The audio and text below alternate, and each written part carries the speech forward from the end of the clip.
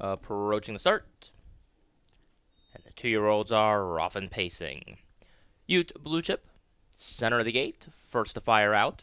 Quick E protects position down at the inside. Southwind Guinness will take back to last. Ute Blue Chip, a second and a third so far. 2 baby races, both down at Gateway Farms last month. Leads the way here by a length and a half. Quick E and Todd McCarthy in the pocket in second. Second place finisher on debut in the baby races down at Harrah's Philly a couple weeks ago. Made a break most recently. Quick E currently sitting second. And Southwind Guinness, a pair of thirds, did have a break 2 back here in the baby races at the Meadowlands. So they make their way down the backstretch. They pass that opening quarter in 31 seconds flat. And it is Ute Blue Chip leading the way, still a length and a half. Quick E keeping up in second.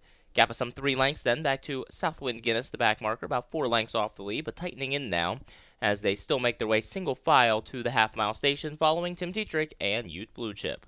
They make their way to that half-mile station, and Ute Blue Chip is going to show the way in 1:01 flat, 30 seconds even in the second quarter. Ute Blue Chip continues to pave the way towards the far turn. Quick E continues to stalk the leader right there in the pocket from second. Southwind Guinness continues to trail in third. No change in the plot here. As they make their way midway around the far turn, it is Ute Blue Chip looking to go all the way on the front end.